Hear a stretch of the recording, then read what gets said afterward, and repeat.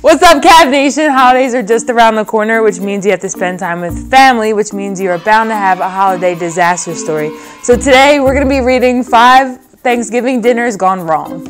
Once at Thanksgiving dinner, someone asked my aunt to pass an extra napkin. We went to hand it across the table, but accidentally held the napkin over one of the candles and it set it on fire.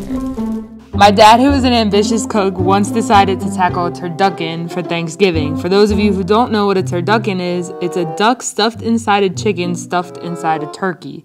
It turns out so badly that he left the table, drop-kicked it off our front porch in the back in the middle of dinner.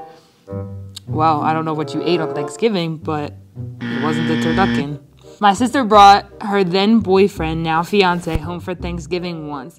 They had been dating for a few months. All the kids were just hanging out when we heard yelling from my brother and my sister's fiance fighting upstairs. Long story short, my brother bit him before pushing him down the stairs.